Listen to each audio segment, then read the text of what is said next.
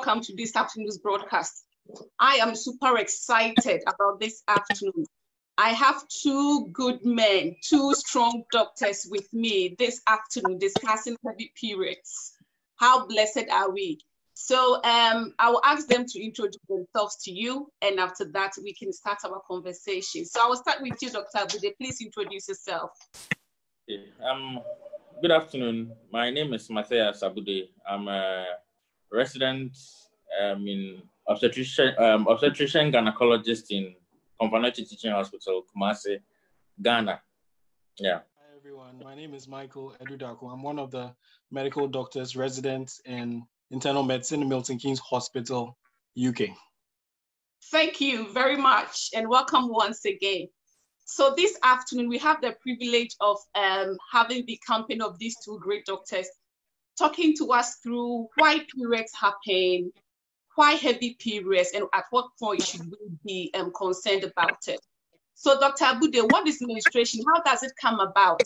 Why do we see blood coming out of our vaginas every month? What causes it? Okay, so menstruation is actually the cyclical term given to the flow of blood from the uterus. That's every month. So it's a cyclical term. That means mostly from time to time you see blood flowing from the female once you get to puberty. Yeah. So it's a cyclical evidence. It's a physical evidence where you see the flow of blood every month from the uterus of the woman. Yes. Okay. And then let me just continue to say, so the uterus has a lining that waits for receiving the fertilized egg. So when that doesn't occur, or when pregnancy doesn't occur, the lining of the womb is shed, and that's what comes out as menses. That's what comes as blood. Michael, Yes. So is there any other components? Is it just blood or is a mixture of something else coming out? The blood component is just about 30 to 50% actually, the actual blood. But the rest is just the tissue in the lining the womb. So the cycle goes in a way that when the cycle begins, the womb begins to build up, as in the tissue begins to grow. Then to some point there is to about the middle of your menstrual cycle, there is a lot of I don't want to use. I'm trying not to use technical big terms. Yeah. Bring us home.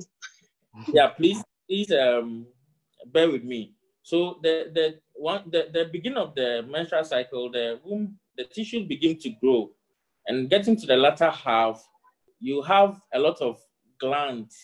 When I say gland, they are tissue that produce secretions. Usually, these secretions in the womb are nutrients for the fertilized egg that will come and implant. That's when you get pregnant. So we have these secretions. When I say secretions, I hope I'm being a bit basic. Yes. So these secretions, are part of part of what your body does to prepare for the egg coming to implant in the womb. That's when you get pregnant. So only about 30 to 50% actually is pure blood, but the rest are the secretions and the lining of the womb that comes out when the egg doesn't get fertilized or when you don't get pregnant at the end of the month. Yeah. Okay, so it could be that these tissues and glands and then the secretions are sometimes the mucousy and the sticky bits that comes with the blood and the menstrual flow. Exactly. Yeah. So far, you are right. So yes. So the secretions are it's actually glycogen. That's a form of nutrients when the egg implants or the fertilized egg implants in the womb.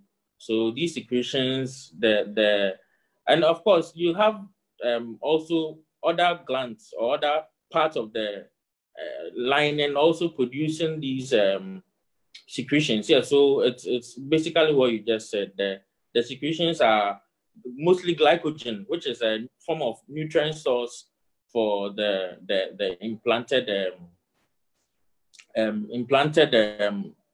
embryo or implanted fertilized egg. Yeah. Okay, Michael, do you have anything to say on that? You want to add anything on? So yes, there's lots of interesting, thoughts regarding menstruation. I think there's a lot of social aspects of it, but the medical side really regarding how the menses occurs, just to add on to what Dr. Abude was mentioning, is the fact that you've got the different parts of the body talking to each other, and there are hormones that talk to each other. So these are chemicals that different parts of the body release, specifically the brain, the anterior part of the brain called the anterior pituitary, which produces specific hormones to communicate with the ovaries in the woman Hormones and induce it. Which of the hormones? You've got estrogen. You've got so estrogen comes from the ovaries mainly, but you've got something like follicle stimulating hormone, which stimulates follicles or eggs in the ovary. You've got luteinizing hormone, which also affects different parts of the female reproductive cycle. And it's a way of the body talking to each other at set times of the month for usual cycles. And I say usual because every woman is different. There are different ways that women have their cycles. Some have longer cycles. I'm sure Dr. Abude will probably elaborate more on that. Some have shorter cycles. And so you can have situations where the body talks to different parts of the body differently. Okay, Michael, I'll ask a question at this point. You said the different parts of the body. What role does the brain play? So that's a very crucial question. The brain produces specific hormones that try to communicate with the ovary in the woman and the lining of the uterus. So the brain produces one hormone very important, known as the follicle stimulating hormone, for example. And what it does is it stimulates the ovary to produce estrogen, which enables the lining and the various secretions that the body needs to produce from the uterus to maintain its lining. And it's all in a very specific pattern that enables the body to control menstruation in itself, the flow of blood. So does it mean then that our mental health, let's say stress, depression, doesn't have any effect on our menstruation and reproductive health? Really, you couldn't have said it any better, to be honest. Again, it's important to stress that stress itself has an equivalent chemical in the body, which is called cortisol. And cortisol has a relation to how the brain talks to the different parts of the reproductive cycle, you see. And so if you're very stressed, for example, chances are you could be pushing down the hormones that your body needs to stimulate your ovaries, to stimulate your lining, to enable you to have your menses maybe at a set time. So some people may even miss their menstrual period because of stress in itself. And I think busy people generally may be able to attest to all of these things. Dr. Abude, is there anything else you'd like to add on this? Yeah, I was going to ask Dr. Abude, so how can you explain this, or in which way will you put it with this COVID-19 and the stress that it has come with? Do you think women are experiencing differences, or it will affect our menstrual cycle in any way? All right, can you hear me? Yes. Yes. Yeah, Michael just hit the nail on the head. The part of the brain that produces these chemicals actually communicates. So when a girl gets to puberty, these chemicals are produced in larger quantities. So that's what actually stimulates the development of the breast. That's what starts giving the girls their hourglass shape or what we call the Coca-Cola body. Coca-Cola body, yes, vital stats. So these same chemicals communicate with the ovaries where your eggs are stored, that you've gotten to puberty. So now you need to start releasing eggs just for fertilization and reproduction. So it's actually the normal cycle for human beings. So when these communicate, they communicate with the ovaries to start maturing the eggs or selecting eggs. So these eggs starts growing, and at the end of the month, one lucky egg is released. So when it's released, and of course around that time you have sexual intercourse, then a sperm would fertilize the egg, then it will flow or migrate into the womb after the fertilization to cause pregnancy. So that's the expected cycle for fertility. But when this doesn't occur, then you have the menstruation occurring. Now, so the secretions or the hormones that are produced in the brain, a lot of things affect it. So your physical health, okay, so stress is an important factor. So you can have a woman actually maybe around the time of exam, if it's a very stressful event in their life, they'll tell you that for the few time my menses have delayed, because and once you probe into that, it could be that it's because of the stress, the physical stress or the mental stress around the time of Yes. the exam has contributed to this event of delayed menses. And you could also have a woman saying that, oh, he's going through some troubles in the house, or a lot of things. Yeah. And this can contribute to having a delayed menses or having an alteration in the normal flow or normal cycle. Yeah, so it plays a vital role and not only that, even physical exercise. So you get to know that if, let's say, you put yourself into rigorous training, so for athletes who are preparing for an event, and if they go through very rigorous training, sometimes this can also affect the production of these hormones and contribute to them having a difference or an abnormal uterine, abnormal menses. Yeah. Okay. So thank you for throwing light on that. Back to the cycle. What is the normal, the average cycle for a woman? Okay, so let me first come to what is normal. Then I'll come to what we call abnormal. So for a normal cycle, we consider two main things. That's the bleeding itself and the cycle for the menses. So when you say the cycle, what you mean is we want to refer to the start of one menses and the number of days it takes to get to the flow of the next menses. You understand? So if you start your menses today, when I want to refer to a cycle, I mean, how many days does it take for you to start one menses and get to the beginning of the next menses? So we call something a cycle. So usually a cycle should last between 24 days and 38 days. So that's what we refer to as the normal cycle. So a woman would come, and one of the things we want to know is a cycle length. And sometimes people confuse it to mean what is the duration of flow. So the length or the frequency, so I can put it that the frequency of the cycle is what I said. So usually someone would have the cycle every 24 days. Someone will have the cycle every 38 days.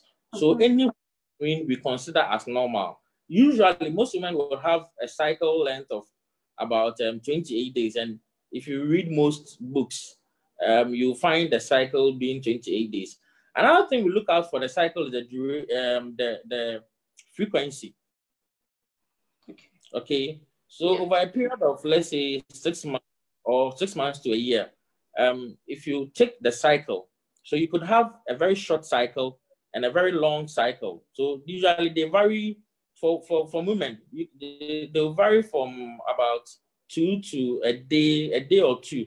So maybe if this month you had your cycle being 28 days, the next month you might have it around 29 or 30 or so. So usually we will consider a cycle being irregular if you have a difference between the cycle of about 7 to 9 days. Okay. Can you say that again, please?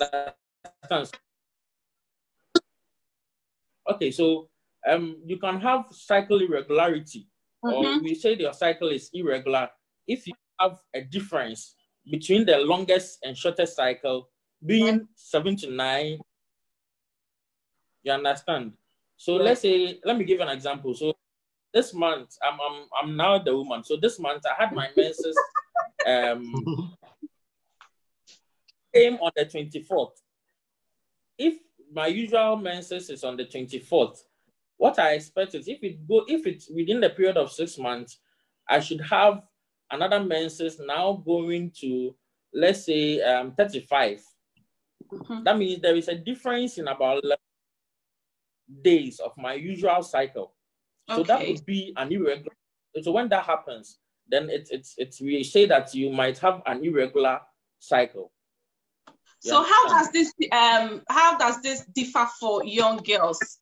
For girls, because when they start, it takes a bit longer for their cycle to have a pattern. So can you put a bit more light? So usually when the cycle begins, it's now that your body is getting used to these hormones. When you start your menses, or what we call in medical terms menarche. Yeah. So you're these chemicals to stimulate the growth of the eggs inside the ovary. Now, what happens is within the first few years, actually, most of the menses you have don't lead to the growth of the eggs to mature. So sometimes, and it's actually the estrogen is actually produced by these eggs. So you have let me not use so much medical terms, but you have the hormones in the brain stimulating the eggs to grow. Sometimes not all the eggs grow. And one important hormone that leads to the growth of the lining of the womb is estrogen. Now, when the hormones in the brain stimulate the eggs, sometimes, especially when the beginning of, in fact, the extremes, let me use the extremes of the menstrual age. So very early, that's from maybe 14 to 25 when your menses starts, and also when you are getting around menopause. So usually the hormones that are produced don't lead to the eggs maturing. So at the very beginning, you have some of the eggs not being sensitized to ovulate. So as such, the hormones that are produced by these eggs to build the endometrium or build the lining of the womb to receive, that doesn't happen.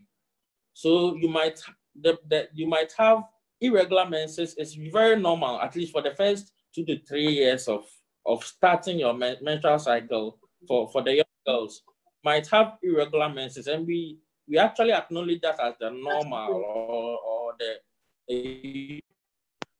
yeah. And also, so you would have maybe breakages in months. So your menses might come for the first month, and about 2 or more months, you might not have it. So maybe another one occurs the next 5 months or so, and later gradually it becomes regularized. That's for the beginning. Now, when you get to the other extreme of the menstrual age, that's around 42 going. Usually, what happens when you're about just reaching menopause, now all these eggs that actually produce the estrogen are depleted when you are getting around to menopause. So the hormones are depleted, but what you know that for the menopause, doc? So it differs. So we usually expect around like in the late 40s, so 45 to 50. I mean, it differs. It differs from woman to woman. Now, some women might have it very early. Around the 40, they start showing signs of menopause. But usually from 45 to 50, that's in our terrain. And we found out also that menopause do occur different in different terrains or different environments. Yeah. But for our environment, about 42 to about 50 years. Some might go, of course, further to 55, but usually around that time. So around that time, usually what we see is that the eggs are depleted, or you've sort of ovulated most of your eggs. They are getting depleted, and so now these same eggs at the end of the month, when you produce the hormones from the brain, they don't sensitize them as such to start producing the estrogen that would prepare the womb. Yeah. So you might have. Yeah. Let me take you back a bit to the young girls, because we work with girls in school. That is our dominant purpose, girls and menstruation. So at what point should a girl or a mother be concerned that the menstrual cycle is not consistent or it's not regular? At what point? Okay, so as I said, from menarche. Okay, so as I said, from menarche, we expect your cycle to become very regular after 2 or 3 years. Okay. So yeah, so within that time is like the grace period for your body to start, or your ovaries to start growing according to the hormones being produced in the head to stimulate them. So yeah, I would say about 2 to 3 years would be the usual or the normal. Right. Yeah. So if after 2 to 3 years it hasn't come into the pattern, then we need to. Yeah, then you can sort to find out. Of course, there are other pathologies or other abnormalities that can contribute to that. So then you might need to see your OBGYN so that we investigate and find the cause. So how is menstrual abnormalities common in girls? It's quite common. I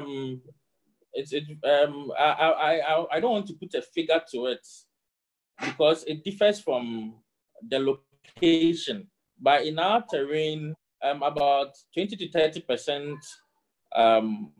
females will come with complaints or will experience complaints of abnormal cycle in at a time, as in their terrain. Yeah. I'm asking particularly for young girls, teenagers. Okay. Like how common is that? Yeah, for teenagers, abnormalities. So it's hard to actually put a figure to it, as in say 20% or 30%. No, it's a bit difficult because I'm not sure we've done a lot of research to find out. But yes, they do occur once in a lifetime. We expect women to experience the abnormalities or these abnormalities. And as at when it's you notice the pattern prolonging or going to about 90 days or more, that's about 3 months or more, you should see us right, so that we will diagnose rightly and know what's going on. You know what to go on. Okay, so how do we classify a period as heavy? Okay, so yes, so I first talked about the cycle. Now the next thing is actually the period itself or the menses itself. Yes. So we will classify it as heavy, or we have a definition to it. So okay, we'll say that your menses are heavy if you bleed in quantities that actually affect the physical, emotional, social, and material quality of life of the patient. So it differs from woman to woman. One would bleed I don't know. I had a picture. If you can share the picture.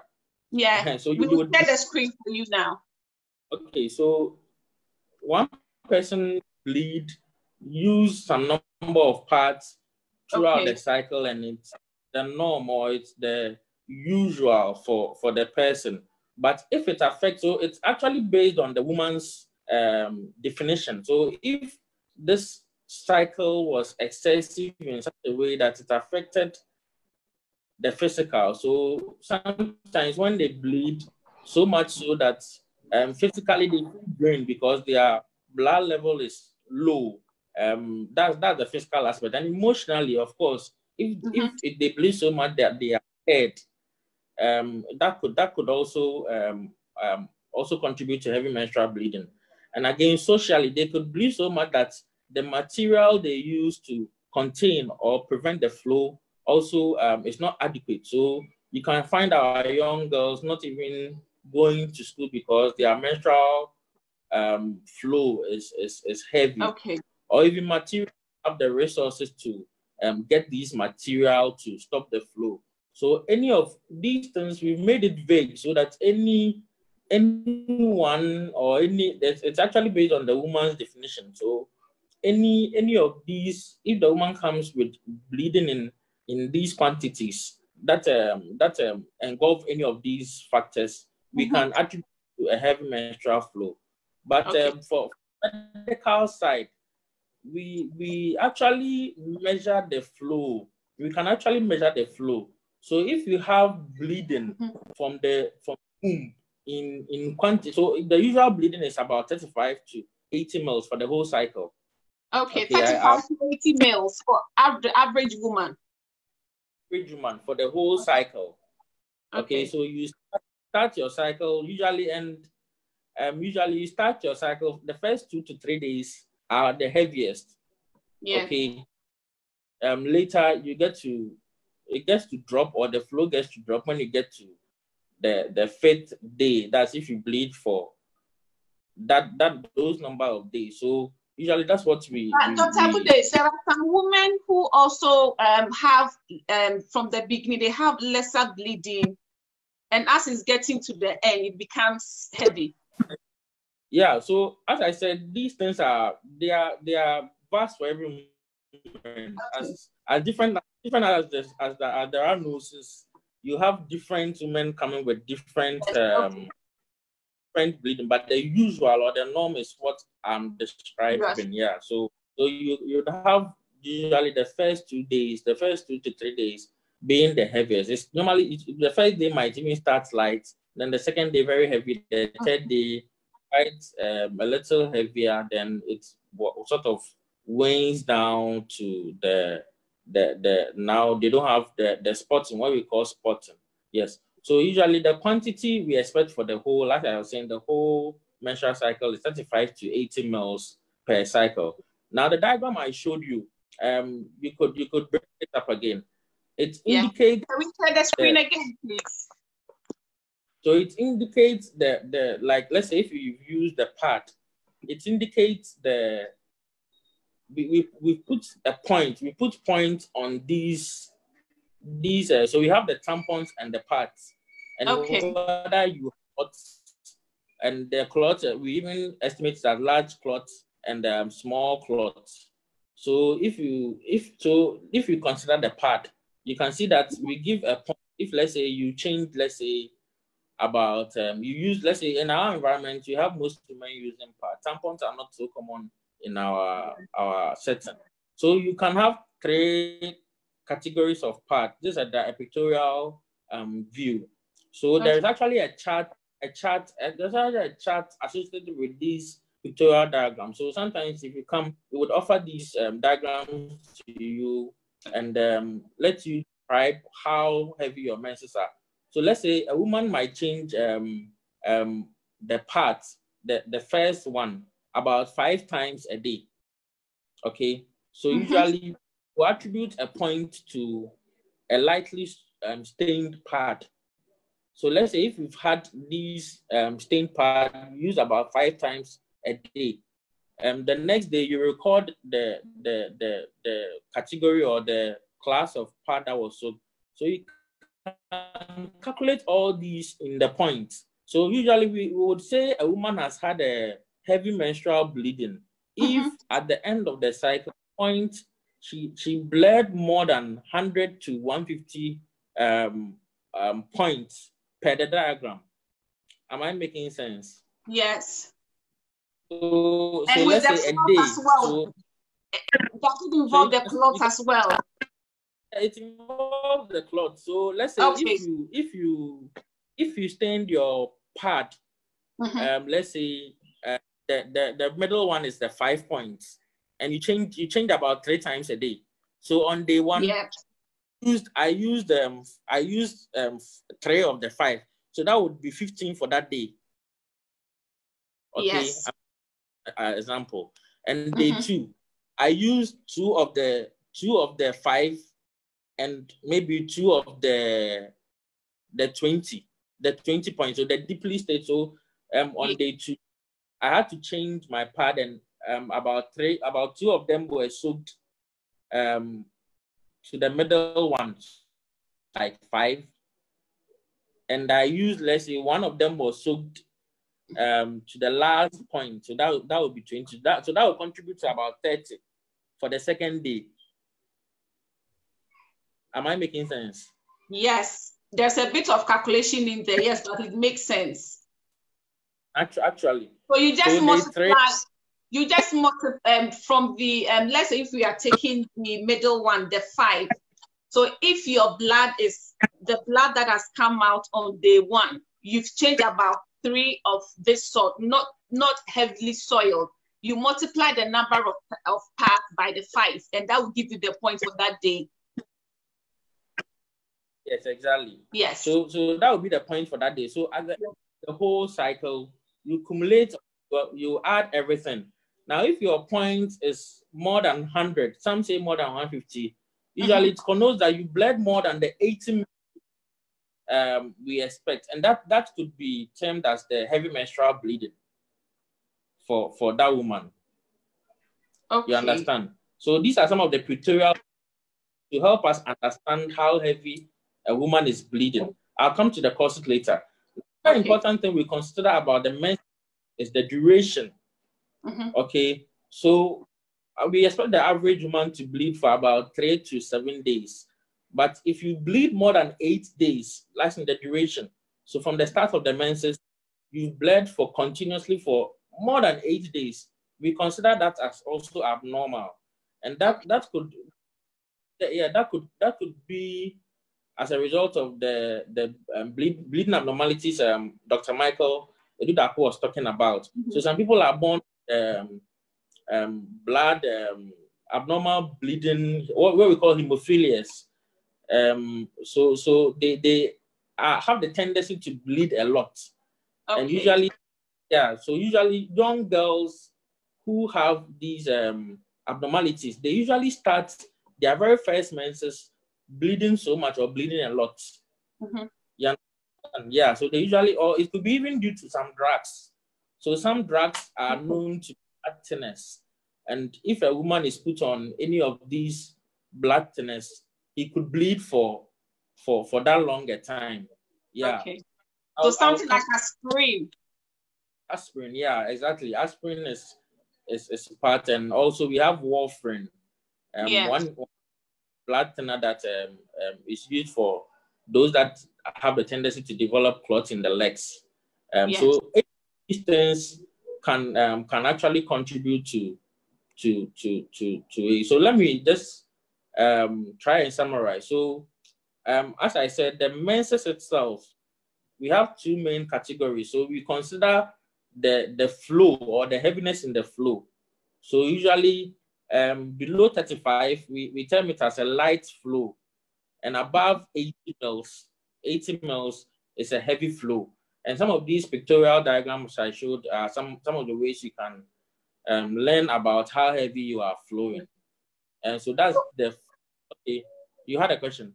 Yeah, at what point should we be worried? Because sometimes is it okay, or is it acceptable to have one heavy flow, let's say in a period of 6 months? Yes. At what point should we be worried about it? In what sequence? How many times should it come for you to be worried that, no, I need to see a gynae? Yeah, so as I said, anytime you have any flow that affects your physical nature, so you bleed so much that symptoms of anemia, or you bleed so much so that physically, you are worried, or emotionally, or anything that affects your mental, overall well-being. the overall well-being. It could be social. It could be that you bless so much that you don't even have the material or the resources to contain that bleeding. We term it as heavy menstrual bleeding because it's not usual. Even when it happens, even if it's just one episode. If it's just one episode, yes. Okay, you should see your doctor. Investigate. And of course, it might be nothing. Of course, it might be nothing. It might be maybe you've been on these blood thinners I was talking about, or you've maybe some contraceptive. So you started a new contraceptive. Usually they might have a breakthrough bleed that can sometimes be heavy. So when you come and per our interaction with you, we take the history. Then we can conclude, or we can then identify these causing factors. So as soon as you have any menstrual bleeding, it's reason enough for you to come. Of course, let me rule out that, of course, you can have pregnancies. Okay, lots of pregnancies that could contribute to this. So the important thing is, anytime you have any abnormal bleeding, even once, it's enough to come to the hospital so that we investigate and find out what the cause is. Okay, so how is it important for women to sort of replenish or take multivitamins to restore everything that we've lost at the end of the month? Michael, do you want to? Yeah, Michael. So really, as all already explained, when you're losing these products, blood, tissue, you have nutrients that you're losing as well. And you need these vitamins and minerals to help you to build these tissues to enable you to have normal cycles, for example. And so something like normal iron supplements are very good, because iron is a very important ingredient for forming blood cells itself. And so you need to supplement, especially if you're having symptoms of anemia, like your heart is beating very fast, you're feeling very dizzy, it's affecting socially your ability to go out, emotionally, psychologically. It would be good to have these supplements on hand as well. In Ghana in particular, it's over the counter, you can get them. Here in the UK as well, it's quite easy to access. Again, these are things that you have to look out for. Multivitamins, if taken in excess, aren't really great, but it's good that you have at least one every day in your cycle if you feel that you're having these symptoms. So apart from, did you want to say anything, Dr. Abude? Yeah. So for a normal, it shouldn't affect you, your health, or it shouldn't affect you physically for your normal menses. So your usual food, the nutrients you get in your food, I mean, the normal food you eat, if you eat a well-balanced diet, it shouldn't affect I mean, it shouldn't affect your body when you flow. Unless your menses becomes really heavy, that's when you need the iron and you need the folic. That all help in production of blood. So I won't say recommend. Usually we don't recommend multivites or iron for the average woman. No. Unless blood in quantities that really we would describe as heavy, or you yourself describe as heavy. That's when we will put you on these multivitamins, but we don't routinely or usually recommend it for our women. Just your normal balanced diet would suffice. Yeah. Okay, so apart from some of the factors that we have mentioned, like taking some medications, being on contraceptive, what other factors can cause heavy bleeding? Okay, so we have actually a lot. So let me group it into the structure and the non-C or abnormality. So the commonest is the fibroids, or what we call in our term. So we have these abnormal growths occurring in the lining of the womb that could cause bleeding, or especially when they happen in the lining of the womb or in the cavity. They actually take a lot of blood to grow.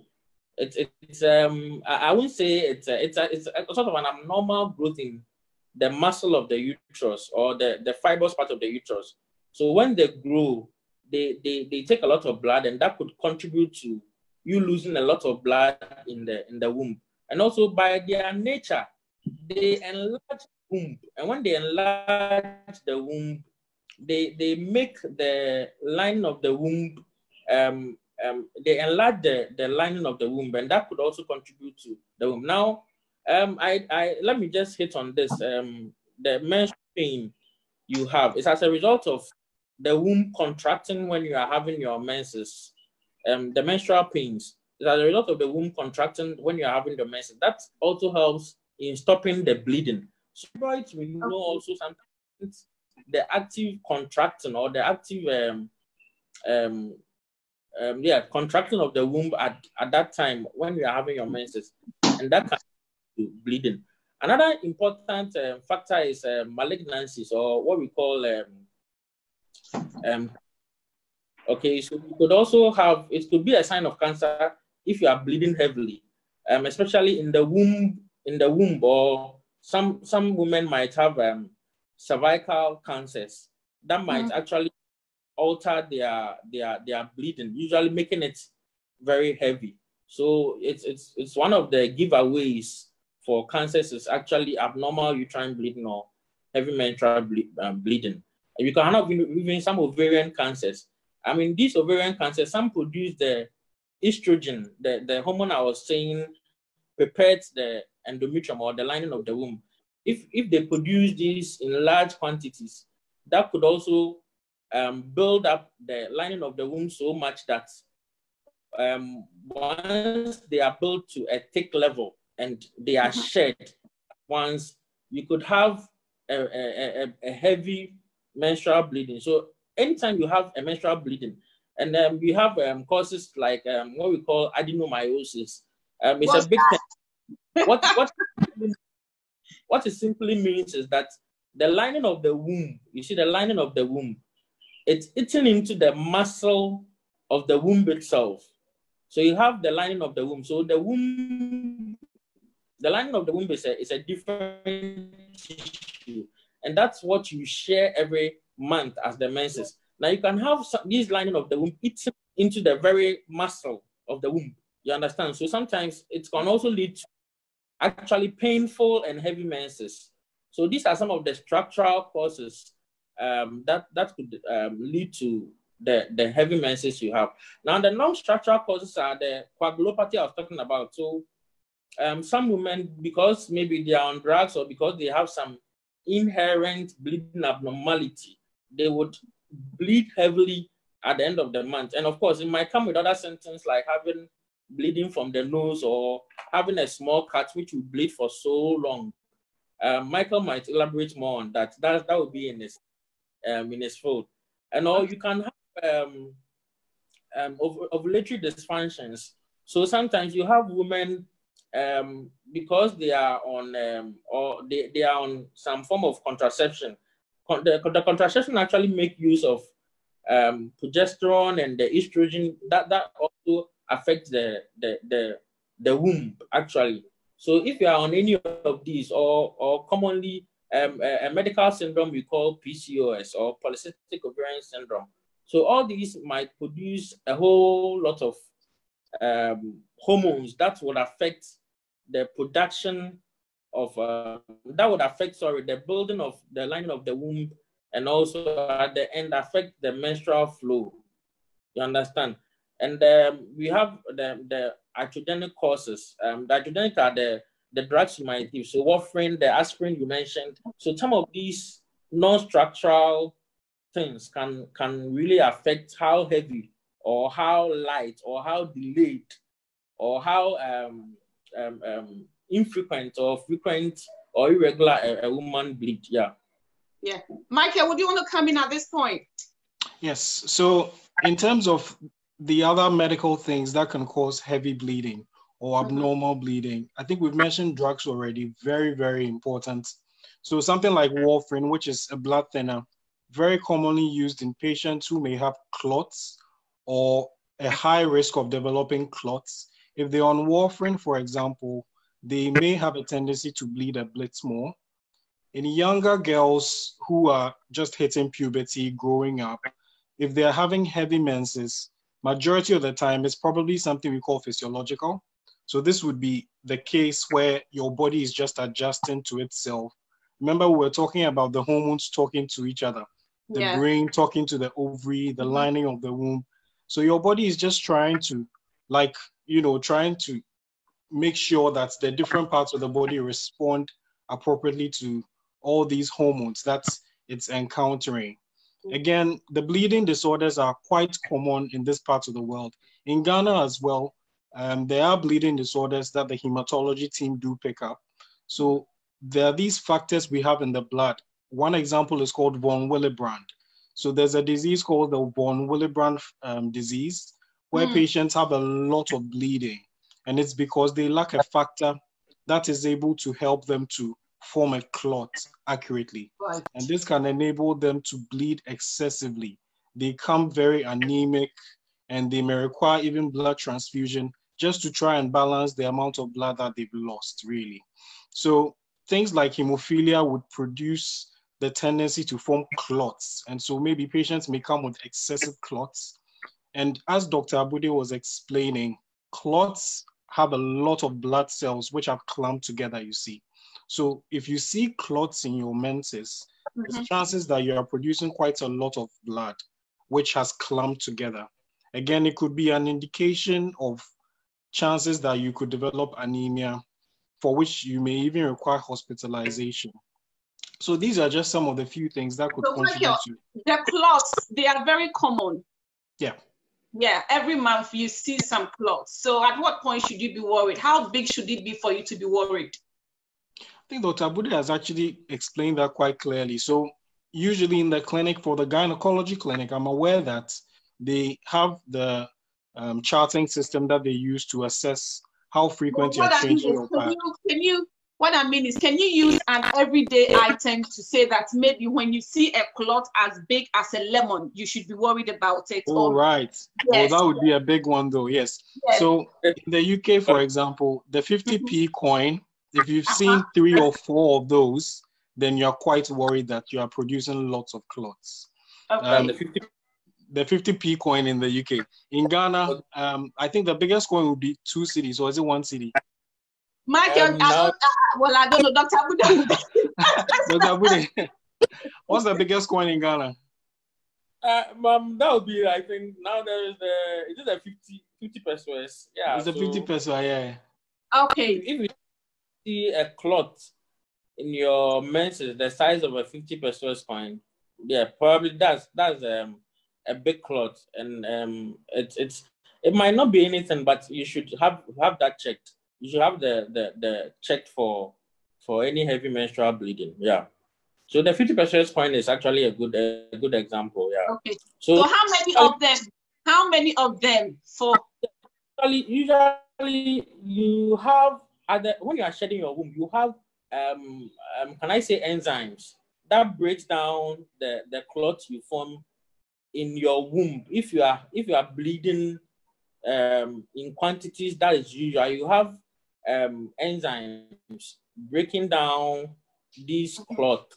Okay, so if you bleed quite heavy, these enzymes don't break down these clots in the size that in break down these clots before they come out. So they'll come out as the clot you see. And when this happens, you should have. I won't put a quantity to it because if I ask, yeah, because I mean any clot actually, if you see a size of the 50 CD or the 50 pesos coin for our folks in Ghana, it's something you should look out for. It's something you should come or I mean report so that we investigate. But all in all, you can see that the scoring system attributed some level of clots to it. So the small clot had a point of 1, the large clot had a point of 5.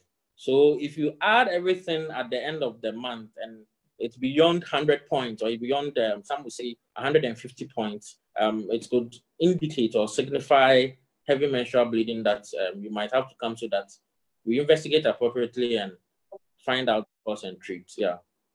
Okay, so can this be corrected for the factors that you get, the physiological factors? How are they corrected? What's the treatment? Once we investigate and find out the cause, the easier side would be the treatment, obviously. Okay. In fact, the most important point is finding out the cause. So if, let's say, you have the coagulopathies or the hemophilias and the like, okay, I know they might have some factors that they get from time to time to help them with is it breaking down? Help them with their clotting. Or advise. Sometimes we might recommend some advice that would help. If it's a drug you are on, aspirin or the warfarin, you know how to either take it out or give you an alternative drug, or stop the usage of those drugs to help with it. And of course, if you have a structural component, like you have a fibroid, which is quite common in our terrain, about 50% of women actually have it. Yeah, I think it's very common in Black women. Yeah, in Black women especially. Yes. So if you have it to the extent that it's causing this bleeding and it's actually affecting your health, then probably you might have to come so that we take it out for you. And as I said, if you have a malignancy or what we call a cancer of the womb, then we manage appropriately. So once we find out the cause, usually treatment is quite basic, or it's quite something we do. Okay. Dr. Abude, let me ask you a question on the fibroid. Does the size...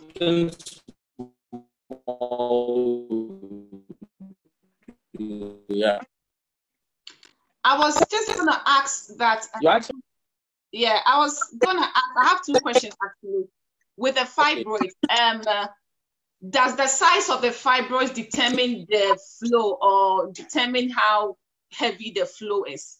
Because some women will have very tiny fibroids and some, so can you explain it a bit? So the fibroids are very important. The size matters because you could have a fibroid which is quite big. Sometimes they can grow so big that it's actually affect the whole uterus, bringing a uterus up to a pregnant woman who is like fully term. Yeah. When I say fully term, like the pregnancy term, so you can have it getting all the way to the upper part of your stomach. So these fibroids, the size actually matters because especially those that distort or changes the lining of the womb, the shape of your womb, what we call endometrial distortment. When this happens, it could actually cause a lot of bleeding. And again, especially those that the fibroid that impinge or protrudes in the endometrium or in the lining of the womb, they usually cause a lot of bleeding. Time is almost about. We have to talk about menstruation. One of these things. I think we'll have to do a second session, Dr. Abude. We will have to do a second session, definitely. Yeah, one of the good things about menstrual pain is that they actually produce chemical. They're actually chemicals that contract or help the uterus to contract or push, so that it pushes away the menstrual flow at the end of the month. So usually when you are having the flow, you have these pains or cramps. It's actually the uterus contracting to push out the content of the blood and everything. And when they contract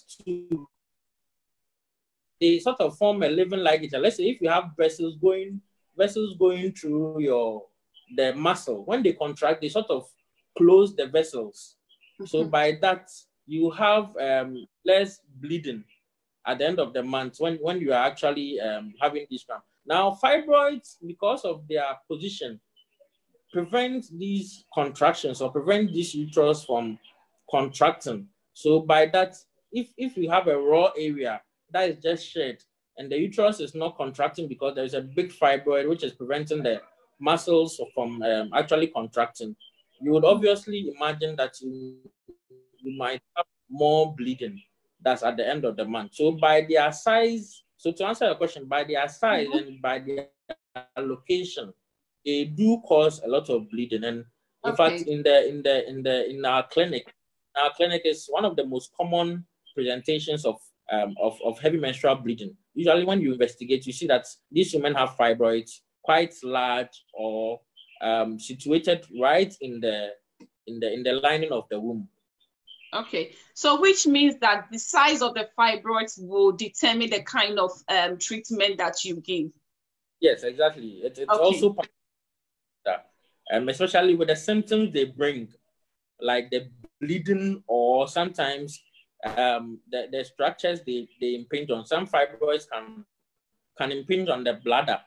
The bladder is just in front of the womb. So while the uterus is so big, they sometimes can press on the bladder, and you have to go and urinate or empty your bladder almost every hour. So if the fibroids have any of these things, we might decide and operate. Or fertility, if it's affecting your fertility, then we might go in and take out the fibroids. Yeah.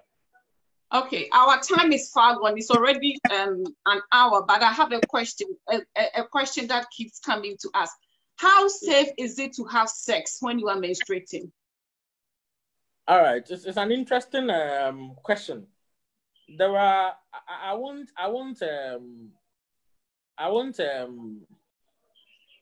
how do I say it's a bad thing. So the long and short, there is a yes and no answer to this. Okay. Advantages. So let me go to the advantages first. Now, the advantages is that one of the main things is that sex obviously releases a good hormone, what we call endorphin. Now, this hormone makes you feel good. This hormone actually has some painkiller effect. These endorphins. So, especially those who have menstrual cramps, it's recommended that sex might be good for preventing or reducing those menstrual cramps. So, I like. Interesting. Yeah. So that's one of the main things. And of course, around that time, you are safe as in pregnancy. Yes. So some of these are the advantage. And of course, you might not need lubrication for sex because of the flow and all. Yes. So those are the two advantages. But we know that most sexually transmitted infections are actually bloodborne. So HIV, hepatitis B, and the like, they are actually in blood. And around that time, if you have blood, the very medium for which these bacteria thrive, if you have it flowing out of the woman, you the man can easily get infected if the woman has any of these infections. You understand? So it's again a no for the man himself. And again, blood is a good medium for other bacteria to grow. So you have bacteria also thriving in the medium of blood that's flowing. Again, when you are having your menses, the womb, the opening of the womb slightly opens to allow the out. But as much as you open a door, you're also allowing inflow of bacteria. So especially when you foreign body in there. So for the use of the tampons, one of the things that discourage people from tampons is the risk of having what we call toxic shock syndrome. That's a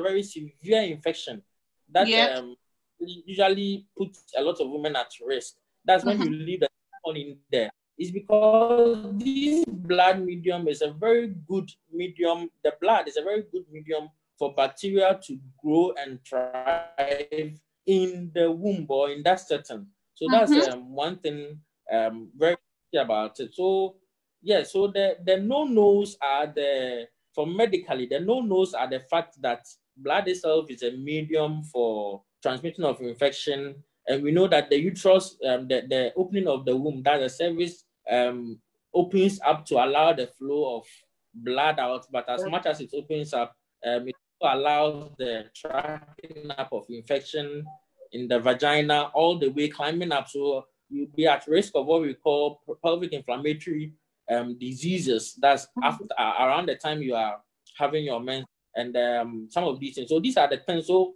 in fact, it's a yes or no answer. Yes. We won't, but we, of course, we don't recommend having because of the risk of infection. We don't recommend having sex around the time of menses. Yeah. Will having sex stop the flow? Yes. There are some research that said that when you have sex, especially when you get the woman to orgasm, there is some natural contraction of the womb, also contract. And as I told you, one of the main things of the main uses of the contraction is that it pushes out the content of the womb. Yeah. Some have said that, well, for women who had sex during their menses, and so I think I was reading on it some time ago, and it suggests that for women who have sex during their menses, because of the contraction associated with orgasm, it helps pushes out the uterine content or the blood, and that sort of lessens or shortens the flow, the menstrual flow. So yeah, there are research on it, but I don't think it's something, a concrete evidence to suggest that. Okay, so if this is true, let's assume this finding is true. Would it have any effects on the health of having sex? My line was breaking, so I didn't hear the last part of the question. You were saying as if this is true. What? Yeah, if this research is true, would it have any effect on the health of a woman if the natural flow is stopped from an external factor like having sex? No, it shouldn't. No, okay. It shouldn't. No, I don't think it should, no. Okay. Michael, would you want to add on? I think just in summary to everything that's happening, for the young girls in particular growing up, it's something perfectly normal for your body. Try to adjust to it as appropriate as you can. Speak to your mother or a woman in trust that you can confide in regarding these things. Your body is undergoing natural changes. You have a high chance of seeing these changes change over time. And so it's good to look after yourself well. You are bathing regularly. You are using appropriate menstrual products, and you are eating healthy. And that should just keep you in safe check. Yeah. Okay. Oh, one last question. I just remembered. Would eating milk on your menses stop your flow? Eating milk or milk-related products? No, I shouldn't. It shouldn't. I don't know about any content of milk that should prevent menstrual flow. I must say that the most common things that may come into your body that will prevent menstrual flow is the hormonal contraception women use. Yeah. Of course, some of these hormones you are talking about, the estrogen and progesterone, that's an artificial form of the progesterone that alters menses. Aside that, I think all foods are allowed and shouldn't affect the flow of your menses. Let me chip in this just before we close. There are also premenstrual syndrome. These are syndromes or symptoms that you find just about within 3 days to the beginning of your menses. So it's also common in our part of the world. I don't know whether because women don't report it or something, but these are characteristics, usually physical, behavioral, and psychological symptoms that occur repeatedly with every menses, and usually occurs, as I said, about 3 days to the beginning of the menses. And with the onset of the menses, these symptoms sort of go. And it can be so severe that it can affect actually the productiveness of the woman. Let's say if and they have a lot of bloating, that's they have breast development, they have bloating, they have some will vomit, some will have, I mean, I'm very moody, and some of us, you cannot please us with anything around that time. Exactly. So some of these things are some of the abnormalities or some of the things that are associated with menses that we should know about. Aside the heavy or the bleeding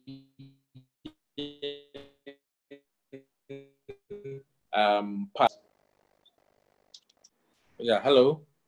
Yeah. Yeah. We didn't catch your last statement. Oh, sorry. So I was just saying that some of these the premenstrual syndrome, these are some of the other side of the menses, apart from the flow itself, that can present some of the issues that can present for women having their menses. Yeah. Okay, so overall, in total, just before I let you go, what is one of the sure ways, the easiest ways, one of the simplest ways that we can achieve a normal menstrual health that would be common to every woman, irrespective of where the person is? If the person is living in a village somewhere, the person is living somewhere in America, irrespective of your socioeconomic background, what can we do? What is the simplest thing that is common to every woman to achieve a good menstrual health?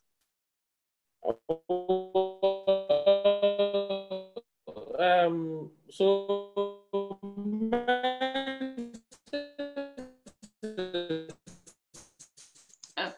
and natural, that of course, health wise, as in the definition of health is they'll say the state of complete physical, social, emotional well-being, and not necessarily the presence of disease or mental and psychological well-being.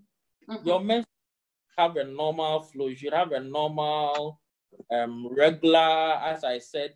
So you should have a frequent, normal, not heavy flow for the woman. And anytime you have any abnormal flow, whether being the frequency, whether being the irregularity, whether being the duration or the heaviness, you should always seek help so that we investigate and yeah. So basically, that's what I would say. It's a normal or a natural thing that shouldn't be affected by things. Yeah. Okay. All right then. So all too soon, here we are. An hour is gone, and we couldn't even finish our discussion. So that is it. All has been laid bare. So you can go back on this recording. There are really good knowledge-based and evidence-based facts that has been shared. So you can go back and then check on it later. So thank you very much, Dr. Bude. Thank you very much, Dr. Dudako, for coming on this afternoon. And we look forward to hosting you again. Thank you very much.